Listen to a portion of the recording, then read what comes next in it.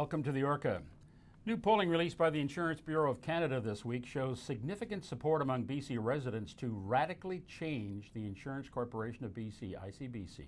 That's our government-owned automobile insurance monopoly. ICBC, as you've read and heard, is bleeding money, and overtaxed drivers here in BC are clearly desperate to find new ways to save money. Kris Sims is the BC Director of the Canadian Taxpayers Federation, has been a leading voice in turning ICBC into a driver-owned co-op, and she's here with us in the Orca studios. Hello there. Hi.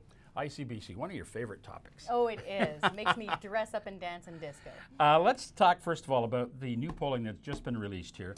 According to this data, it would appear the majority of those who were polled prefer choice and private insurance. You want an ICBC co-op. How would those two coexist? We wanted to change ICBC into a co-op so that it would be forced to compete. That's why. We understand that for some reason, some folks are attached to ICBC. They somehow think that they need it there as an umbrella, and some people do truly prefer that form of collective insurance. It actually exists in different forms. There's an example of fire insurance that was actually started here in the Fraser Valley, and it's now so popular that it's actually available all across Canada to Ontario. So we know we have precedent for co-op form insurance. And so that's where we wanted to take ICBC and kind of change it over to a co-op, and then next to that, open it up to competition. And that way it can compete with other companies that provide insurance and allow people to shop around and hopefully save money on their car insurance. Because right now, what is so fundamentally unfair is that we have the highest auto insurance rates in the whole country, and we have no choice, none. Doesn't matter if you're a great driver or an awful driver, you can't shop around here and you're forced to pay these high rates. The other thing that this polling indicates is that BC drivers, they want to restrict payouts for minimum injuries, minor injuries, and they're not big fans of no fault. This is where you start getting into picking, as they say, winners and losers.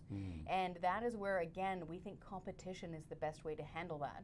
Because a lot of times, if you've just got one-stop shopping and it's only the government dictating it, then they're the ones that decide who's at fault. Or they're the ones, for example, with injury claims that decide how injured you really are. And if you've only got one channel to go through, people find that really limiting.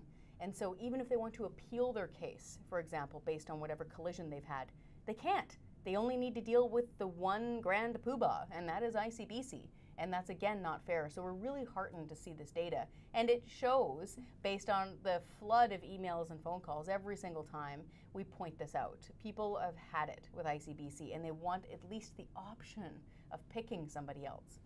Right now, though, Kris, this is, as you know, been called a financial dumpster fire. We've been told it's going to take time and a lot of money to correct. What do we do in the meantime? In the meantime, we have a lot of smart people, actually, that work in government. We have government employees who specialize in insurance, who've specialized at ICBC all through their careers, in some cases for 20 years. And we have a lot of really smart cookies in the private sector here in British Columbia. We think it's completely possible to book off, say, a calendar year and figure out how to transform ICBC into a co-op when it doesn't cost taxpayers an arm and a leg, and make it solvent as a co-op, and then open it up to competition. Like, there are brilliant people in the insurance, banking sector, and the government sector. They should be able to figure this out. But we're still harnessed with this, we're told, multi-billion-dollar debt. What do we do with that? Just write it off? That's a great question. And again, that's where we're asking, at least for this conversation, to start. Because right now we feel like we're talking to a brick wall when it comes, unfortunately, to Minister Eby. He seems earnest in the sense that he wants to change ICBC, but we don't think he's changing it in the right way. Moving the goalposts based on who is and who is not a good driver, jacking up rates for some people, and then hoping that somehow these insured drivers will be paying through the nose to put out this billion-dollar dumpster fire. We don't think that's fair. So that's where we say, start now, plan for a year, and figure out a way to recoup that $1 billion without forcing us to pay through the nose. And what we get a kick out of almost is that whenever we bring this up, whenever we say ICBC needs to change, we need choice, we need to be able to shop around, we should be able to bundle our insurance like other adults do in places like Alberta and Ontario and Nova Scotia, and not simply be told by the government what we shall pay for our auto insurance, it's really infantile and strange. when we bring this up, they'll say, oh, what about road safety programs? Where will we get our driver's licenses? These things exist in other provinces. They're just handled by different forms and branches of government. It's not as if folks in Alberta are driving around without driver's licenses and there's no road safety checks. It's just handled by a different department. Tori, I know it comes under the auspices of the Ministry of Transportation. Sure, because it's transportation. It's how that works. A co-op, though, depends upon how many members you have. True. So for a co-op to exist, one would assume you'd have to have a substantial number of members who would contribute to that co-op. If you're bringing the private sector, is that going to happen? Is that possible? That's a great question, and we think that is the beauty of competition.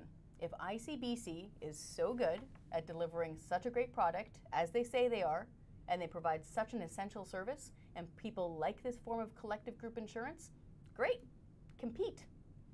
Apparently, they don't. Exactly. So let's give everybody a choice. Kris, a pleasure. Thank you so much. Thank you.